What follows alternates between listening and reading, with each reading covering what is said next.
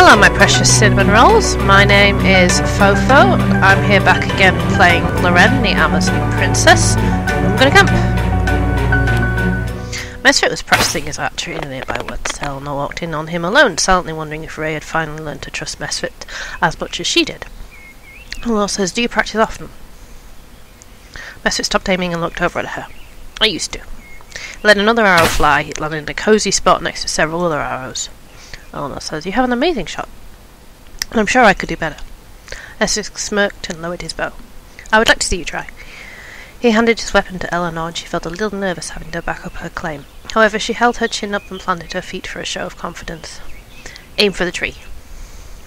Eleanor raised the bow and loaded it carefully. She looked down the length of the arrow and to the target spot on the tree beyond. "You should raise your arm like this, let the arrow rest on your hand," Mesfit said. Mesfit gently touched her bent arm. His other hand covered the one gripping the bow. A light-headed feeling began to flood her as she felt the heat of his body against her. Ray says, "What is going on?" Eleanor retracted the bowstring and looked over to see Ray. Ray says, "What are you doing to her?" Eleanor says, "He was only showing me how to improve my technique." Ray says, "Bow technique? From him? I am right here. I'm a better source for help than from someone like him." "Uh-oh," Mesfit says, "someone like me." Mesfit growled. Ray says, "Oh, I'm sorry, did I offend all your half-demon friends?" Mesfit says, "You meant how I am a dark elf." Ray didn't respond immediately. "Oh, crap." "Oh, no." Defend Ray, accuse Ray. Oh dear. I don't want to piss either of them off, but I kind of think Ray is out of hand here, so Eleanor saw in Ray's face that Mesfit was right. All this time, Ray was still prejudiced against the Dark Elves for no reason. Eleanor says, "How could you say something like that?" Ray says, Don't say that like it's true." Mesfit says, "She sees through your lies." Ray says, "Excuse me?" "Eleanor, why are you defending his drivel?"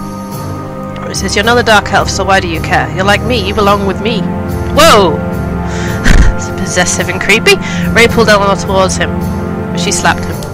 He stared hard into Eleanor like he had just experienced the deepest betrayal he'd ever known. Eleanor's breathing sped up as Mesfit touched her shoulder in solidarity. Ray looked past Eleanor and at Mesfit with burning intensity. "You poisoned her against me." Mesfit says, "Watch what you say." "Both of you," Eleanor says. Ray says, "It's not enough to steal our children and murder our elders." Ray pulled out his crossbow and aimed it at Mesfit. Eleanor says, "Ray, no!" The two men sprung at each other. Eleanor screamed for them to stop, but they didn't. They attacked each other brutally, Ray with his crossbow and daggers, and Mesfit with his demon strength. Pretty sure you can't use a crossbow and daggers at the same time, because a crossbow usually takes up both hands, unless it's a tiny one. So that's an interesting mental picture for me. The tree splintered from their powerful blows. Flesh wounds began to bleed across the grass. Mesfit lifted Ray off the ground by his neck. All Ray could do was claw at the Dark Elf's hands for freedom. Eleanor says, "Listen to me, let him go." The beast inside Mesfit started to settle, but his grip was as tight as ever. Eleanor couldn't stand to see Mesfit being so awful. Tears formed in her eyes. Eleanor says, "Please?" Mesfit's lips trembled, but his glare strengthened. Mesfit, "Didn't you hear him?" Eleanor quickly grabbed at Mesfit's wrists and squeezed. She found his eyes and held them. Presumably with her gaze, not literally with her fingers, because that's, again, weird mental imagery. Eleanor says, "Let him go, let it all go." Dark Elf blinked and turned sad.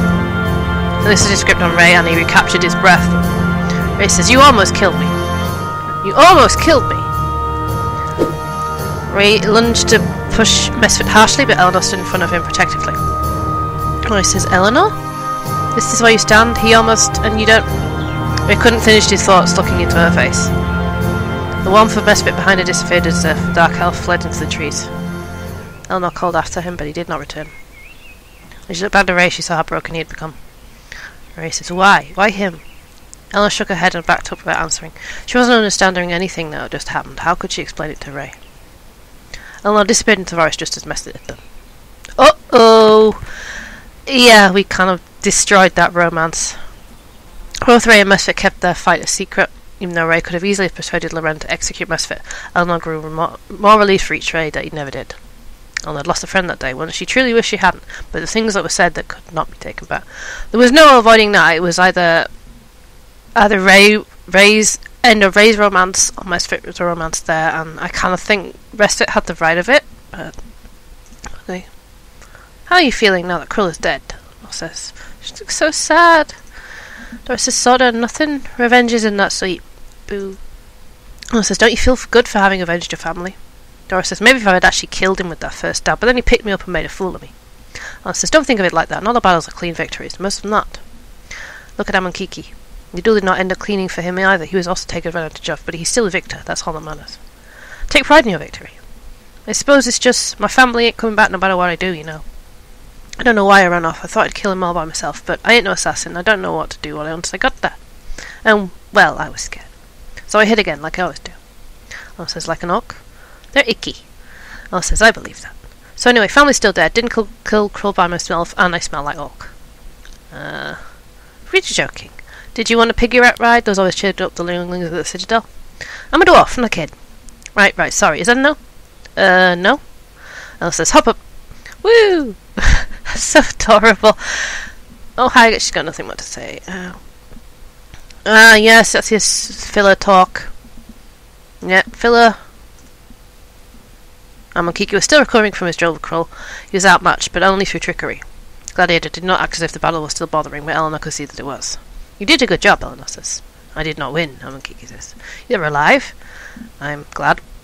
Amakiki's eyes lowered for a moment, then back up. After a beat of silence, Eleanor shuffled her feet. Well, anyway. Eleanor turned and took a step away before a strong hand on her arm brought him to a halt. She looked back and saw Amankiki staring intensely at her. His look was searching, but Eleanor did not know what answer to give. She felt her heart beat faster until it leapt up into her throat. Amankiki's grip on her arm loosened, and he looked away. Finally, Amankiki turned and left Eleanor standing there, wondering what just happened. Eleanor felt her chest with her hand. What? It's already maxed out. I mean, Amankiki says nothing. Emma says, that was one heck of a fight. Eleanor says, against Kroll and the Orcs? Yes. Emma says, I know we were trying not to fight the whole army, but it sure felt like we did, didn't it? Eleanor says, I'm surprised how difficult that encounter was as well. I'm most surprised by Dora. Emma says, you're surprised? I nearly exploded. Eleanor says, I bet you're happy she's safe and sound. I was so mad when that slime huffer picked her up, nearly exploded then too. I'm glad everything worked out in the end, Eleanor says. You got anything else to say? Miax is getting restless. Yeah. Loren? Yeah, filler talk. Karen? Loren says, you're close to the nomad. Eleanor tends to tuck in a deep breath. Karen says, it is okay. You're young and your future's open. You're allowed to follow the whims of your heart. Eleanor says, it's not like that. Karen blinked. Eleanor says, oh, maybe it is. I don't know what's going on inside of me. I've never had an opportunity to feel this way about anyone, but now. Eleanor says, I'm learning what I truly want. Oh no! I've been pushed into choosing! Oh, god damn it.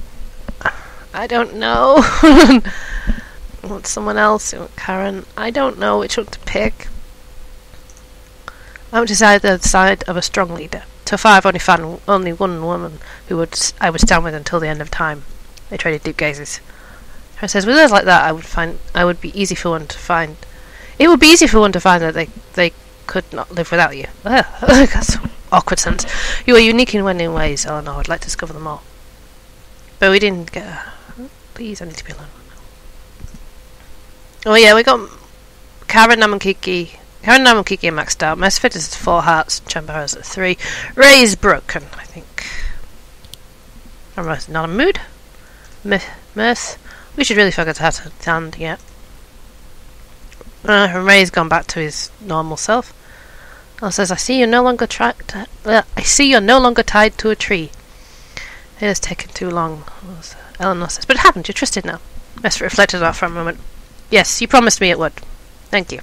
Mesfit looked almost as if he wanted to smile at Eleanor, but he held back for some reason. Eleanor decided to move on, but Mesfit stepped forward before she could leave. You're going to him again. Eleanor says, him? And I looked at Mesfit's eyes to try to read him. Stay. I'm going to stay with you longer if you like. Mesfit says, don't fault yourself in my company if you'd rather be somewhere else. Eleanor laughed and planted her feet in front of Mesfit. I'm not forcing anything. How about we spar for a while? Mesfit blinked at her. Maybe by the forest. Eleanor smirked and followed him to their sparring circle. Mesfit looked away. Eleanor said, okay, fine.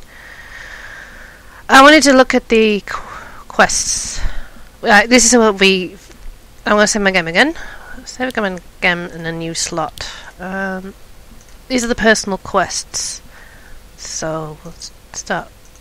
You can only have Loren and Eleanor, so it's going to be tough. Loren simply nodded and they made their way to the Citadel. I might not be able to do this yet, but we'll see. Loren was greeted as an unproven princess, but she would leave as something more. A crowd gathered in the Citadel Plaza. The trial of Queen started and ended with a public ceremony. Loren says, how do we begin? Loren says, I have yet to be told. The crowd parted and Karen walked up to her daughter. Loren? Loren says, I'm glad to see my own daughter where I once stood. May you own the pleasure some day as well.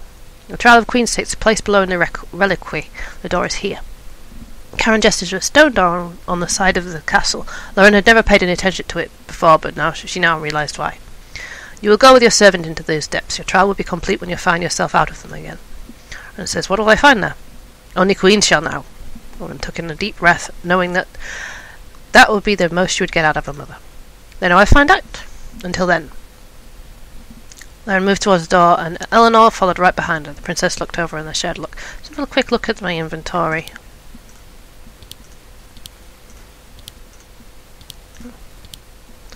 Blade. Yeah.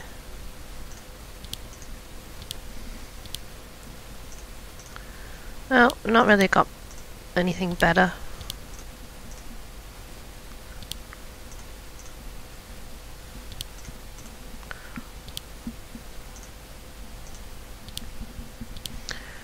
I still haven't got any boots on her. Oh dear, this might not be good. That's because it decreases her speed. Loren moved towards the door and Eleanor followed right behind her. The princess looked over and they shared a look. I think I read that already. The doors were opened for them and they both walked slowly into the darkness. They descended deep into the ground. Ancient weapons and other historical Amazonian artifacts lined the walls around them. There were also the mummified remains of great Amazons. Loren says, the great mothers. Eleanor says, I am uncomfortable here. Yes, aye. The sound of clattering bones surprised them and they whirled around to attack. A skeleton stood before them. Dead Amazon says, another queen has come. Loren says, I cannot believe it. Loren says, hold your weapon. Loren bravely walked up to the skeleton and watched her calmly. Are you one of the great mothers? Great mother says, your land is in famine. Loren says, what? A child steals food. Do you punish the child? Loren says, pardon? Do you punish the child? Do not punish the child. Loren says, how could punishing a child for the crime of hunger serve my people? The skeleton immediately collapses into a pile of bones. Loren says, what happened? Loren says, I'm not sure.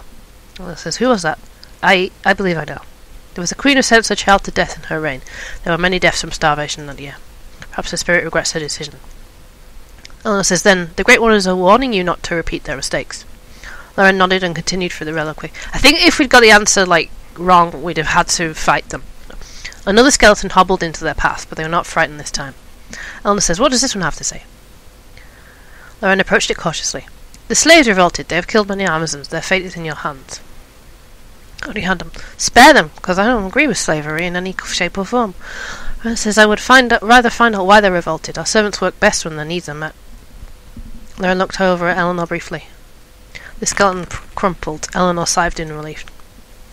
Eleanor says, you answered correctly. Loren says, truly? I'm answering from my heart, even though it conflicts with tradition. Is the trial broken? Eleanor says, they went differently for you, maybe. Loren was silent a moment and pressed on. After some time scouring the darkness, yet another skeletal Amazon crossed that path. And what do you wish to teach me? An Amazon is found in the arms of a man. They are lovers. What do you do? Kill the Amazon. Who do you kill? Kill the man. Kill the both. I don't want to kill any of them. I don't have an option for that. Kill the Amazon. Loren says, I would punish the... Loren could not think of a faceless Amazon. She could only think of her mother or herself. Loren swallowed and could not continue, and she was very angry. I will not kill either of them. Thank you, Loren. How can you offer me no other option? The skeleton disappeared from Loren's view just as she was working herself up. She had to blink a few times to realise she had passed the Great Mother's question. Loren stood in silence for a long while. Loren? She turned around at the start. I'm sorry, let's move on. They walked further until they reached the end of the reliquary. There was a similar stone door, which meant they had found their exit. Loren says, we've made it, your highness. Loren says, I was expecting more. It's no matter, let's be done with this. She pressed away her disappointment and opened the door with Eleanor's help. Moonlight poured into the cavern. They stepped out into the night and saw that the population had gathered on the other side to welcome them. However, instead of being greeted with celebration, all of the Amazons were quiet. Loren was wary as she stepped out in front of them. Queen Karen stepped out from the crowd with a war spear ready. A circle formed around Karen and Loren. Eleanor was pulled back into the crowd. It says, I see, I'm to duel my own mother. Karen says, prove to your people that you're worth their loyalty. Karen waved her spear and braced herself for battle. Loren breathed deeply and reached for her own weapon. It would not be easy crossing weapons with her own mother, but she also feared that she may lose. Karen was not just one Amazon, but their queen. Well, Karen's actually quite weak in combat, but I bet you she'll be buffed up for a boss fight. And even knowing that, she gave her mother one of her mightiest war cries. Can only have Loren at this point.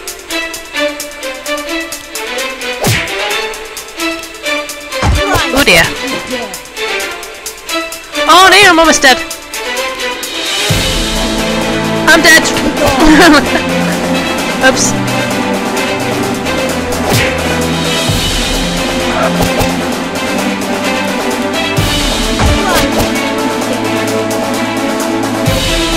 Ah! I don't know if I can actually do this at this point. Yes! There we go. That's tough though. Karen tumbled and caught herself. She panted and rose onto one knee. It was then when the crowd was allowed to celebrate. Karen stood up and smiled at her daughter. Loren found herself smiling as well. She looked around at the Amazons cheering for her. This is now yours. Loren looked back at her mother. Karen slipped off the beautiful necklace that Loren had not noticed before the duel. Karen placed the necklace around Loren's head and rested it on her shoulders. You have earned the love of your people. May your reign be long. Karen bowed her head slightly, but Loren bowed even more out of gratitude. Karen laughed. You needn't bow to anyone now. You're still queen, and you have given me a great gift, Loren says. Karen says, but it is you that won our duel. They smiled warmly at each other. Eleanor was finally allowed to join Loren's side. She beamed at her. Loren says, congratulations. Loren says, Eleanor? Loren smiled at her back, and it perplexed those around her, even herself some. She realised that she was happy she had not only Eleanor with her in the reliquary, but that she had known her at all. If she had not known Eleanor, Loren's answers would have been much different. Her lessons would not have been learned. Loren says, I am grateful. Eleanor didn't understand the depth of her gratitude until much later. Necklace of Queens! So, yeah, we got that done. Let's put that necklace on. Well, it's called the Necklace of Leadership here, but it's only usable by the Wrens, so... Save my game again. And let's do one more personal quest.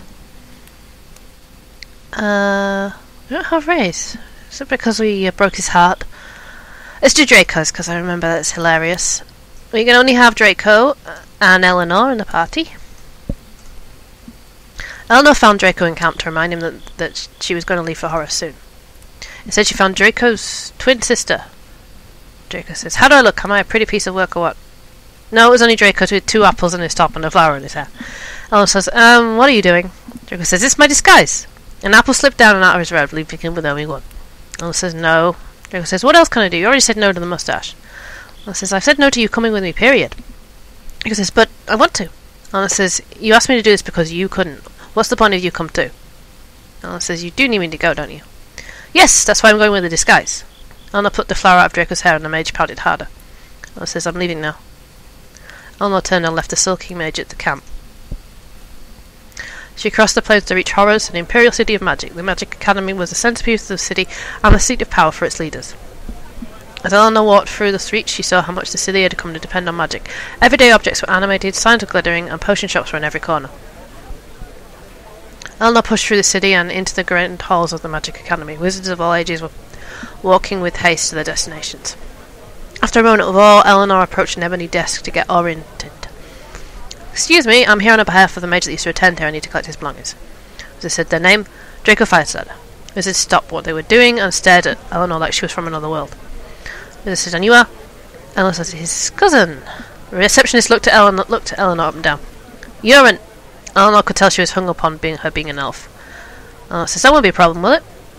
Wizard says, just a second, please. Eleanor was abandoned at the desk as the wizard rushed off down the hall to get someone.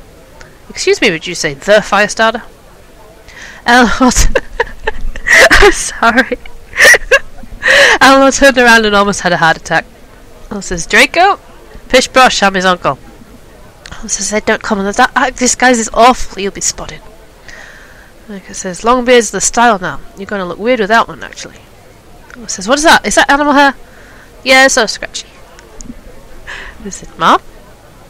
Eleanor started again. She turned around to see a grumpy dwarf wizard looking disapprovingly at her. I am Master Howell, head professor. You said you were Derry's cousin. Derry? Mrs. Howell says, and who is that? His uncle. I mean my father. My father. Draco averted his eyes and looked around the room as Master Howell inspected him. We went away, had family. Or at least family that was willing to admit it. Eleanor says, well, here we are. I see, follow me. How guided them I'm throaty today. Howl guided them through the halls. Open doors revealed young magicians practicing alchemy and chanting spells. I don't know what you'd want with a mage's possession. He had only his academy issued robes and some toys.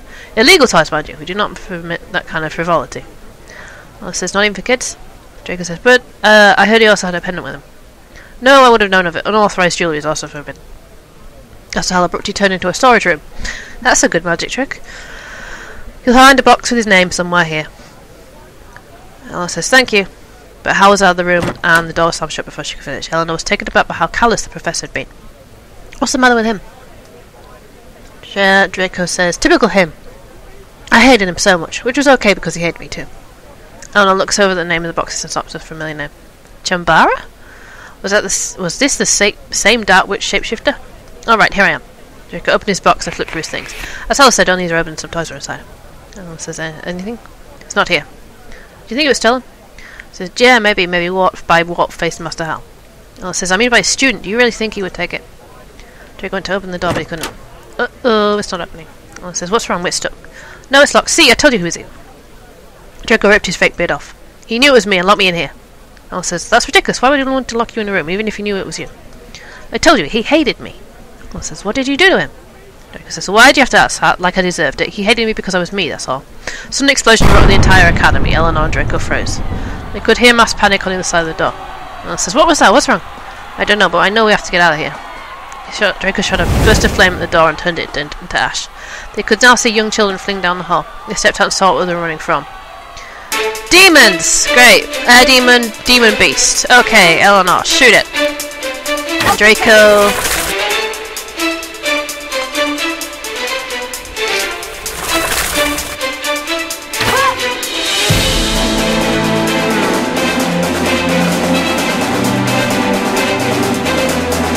Magic's not great against this right now. Oh man, Eleanor needs to heal up. 82. 82 is the best I can do though. Oh no! It'll be alright. There we go. Sorry about Eleanor dying there, Eleanor. Ooh. Says, what are demons doing here? Draco says, so this accident didn't stop happening after I left. Figured. Oh, says, you said we call this an accident? Screams for help kept them from conversing. They rushed to the age of some mage children. First things first, Eleanor. Heal up.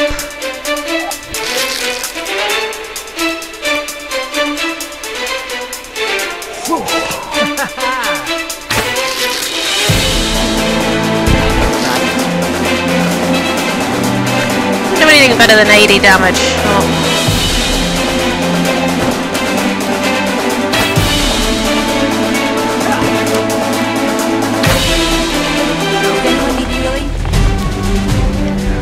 Press says, thank you, Draco. Draco says, hello. The teacher gathered the children silently and ushered them away with a sideways look. No one seems happy that you're here. Draco says, I don't care, I'm happy I got to leave. More screams. Well, says, where are the demons coming from? We need to stop them. A team of black-robed wizards, gosh that's hard to say, rushed through the hall with great purpose. Eleanor says, who are they? It says they're the people that get called when stuff like this happens. And happens a lot. So Eleanor says, really? Magic can be really dangerous if done wrong, but they had us doing 10th tier magic when we were still running our beds. Master Wartface said those accidents were motivations to study hard and do stuff perfectly all the time. It's not enough that the kid who messed up might get killed, but they had to expel him too. Eleanor says, is that what happens to you? You made a mistake like this? It doesn't matter, because they were looking for a reason to kick me out anyway. They only kept me that long because... Well, seeing this type of chaos and Derry in the same place is not unfamiliar to me in the least, Master Howell says. It's Draco, Draco says. Master Howell says, what's your tone when you speak to your elders? Yes, sir. Wait, I don't go here anymore. I don't have to listen to you. My pendant was in the box, by the way. Did you take it? Master Howell contorted his face in anger. How dare you accuse me of something so petty? Master, Wizard says. A group of teenage midgets were fighting off the demons and losing. Look at these cute little extra legs. They're kind of adorable. It's totally pointless because you can't walk with them, but look at the cute. A group of demons losing. Yeah. Horrible beast led the demons with frightening cunning. Used the power of telekinesis to separate the wizards from the staff. The mages were less defensive without their training staves. He says, I have him. The wizard dwarf charged forward and unleashed a mighty slew of cells, but the telekinetic demon was still standing. Master's howls, staff was also flung away. The children whimpered in fear. The professors formed a human shield around them. Draco says, come and get me! Draco ran forward and distracted the demons. He took the bait, so Eleanor haphazardly did the same, even though she was unsure if they could handle so many demons by themselves. The telekinetic demon was confused with Draco for a moment, which allowed them their first advantage.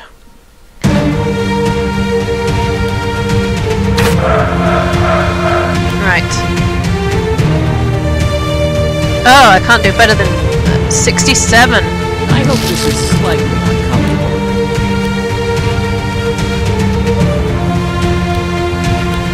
I haven't got any items I can use on him. I'll just heal myself.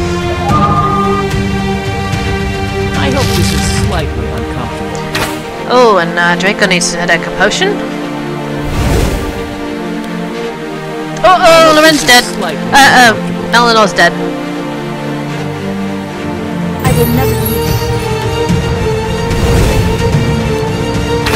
This is why these missions are tough, because you have to go with only 2 characters.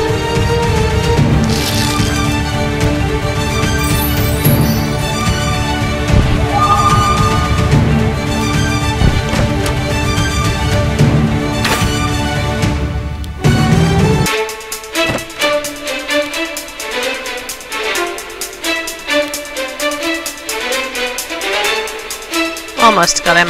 There we go. Do you like me, or do you like me? The battle was fierce, but all demons were slain. The students started whispering to each other about Draco and how amazing he was. Professor says, he saved us. Master Hal huffed and rolled his eyes, but Draco allowed himself a moment to feel appreciated for once. Draco says, you're welcome, you're welcome. Charles says, he made fire from his hand. How did you do that? Master Hal says, this man is one of the few best with superior magical talent. He does not need his staff or scepter to ban magic to his will. The children's jaws dropped in unison. Loren says, I have no idea, is that true? Draco says, if they say so, I've always been this way. Master says, it looks like we should be showing our gratitude. Should be showing you our gratitude instead of our scorn. Draco says, looks like. Don't get cocky, young man. That was all the Master Wizard said before leaving to take care of the mess that had been made.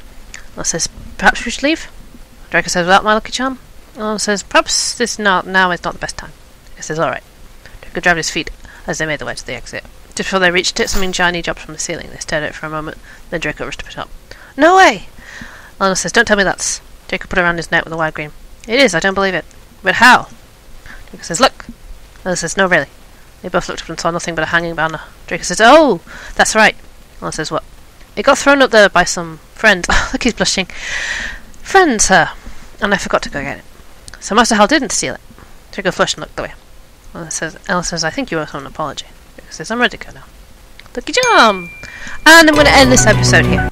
Hi, this is Phoephoe. Thanks for watching this video. If you liked it, please leave a like, comment, and if you really liked it, please subscribe.